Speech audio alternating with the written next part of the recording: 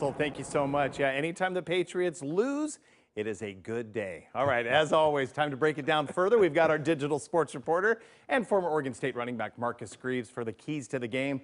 We sound like a broken record. How good is Russell Wilson? Let him cook. Yeah, let the chef cook, man. I mean, 21 for 28, 288 yards, 5 touchdowns. AJ took my stat. I was so excited to say it. There has been nobody like Russell Wilson, and we see that, right? And what's the craziest thing is the fact of he hasn't got one MVP vote. I'm going to go on a rant one day about this, but just the fact of he is so good every single time he touches the field.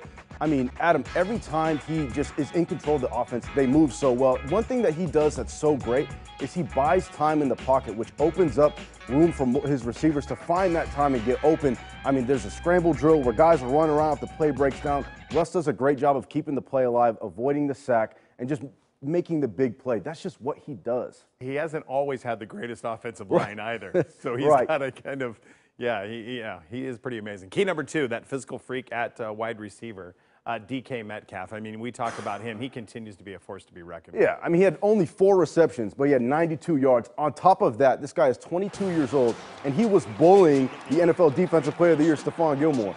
As much as we see this big play where he just burns Gilmore, scores a touchdown, what got me was the fact of his blocking. Every single play, this guy was manhandling Stephon Gilmore. This is the best corner in football.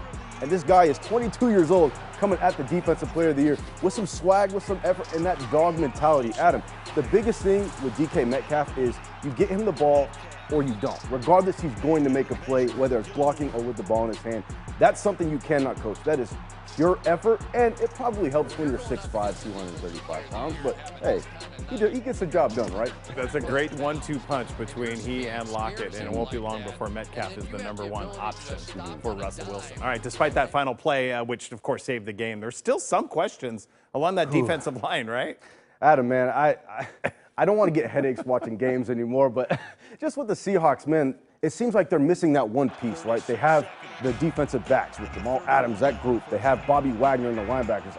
I sound like a broken record, excuse me, but you just see it. Cam Newton has so much time in the pocket. Like I was just saying, it doesn't matter what defensive backs you have. You can be as talented as the Seahawks are in the back, but, man, if you give any quarterback that kind of time in the NFL, he's going to find the open receiver.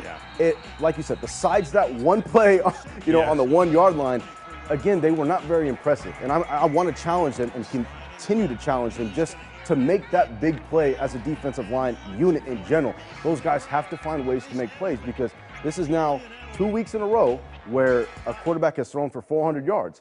And again, you look at the stats and you look at the defense, you're like, these guys are great. Yeah. Linebackers are great. Defensive backs, they're great. But it's that defensive line where it doesn't matter, man. You just have to find some way to pressure a quarterback or you're going to get picked apart for 400 yards every single play. You'd love to see Jarran Reed return to what he was just 2 years ago. Absolutely. All right, Marcus, as always, thank you. Great insight. All right, well, you saw it right here on Coin 6.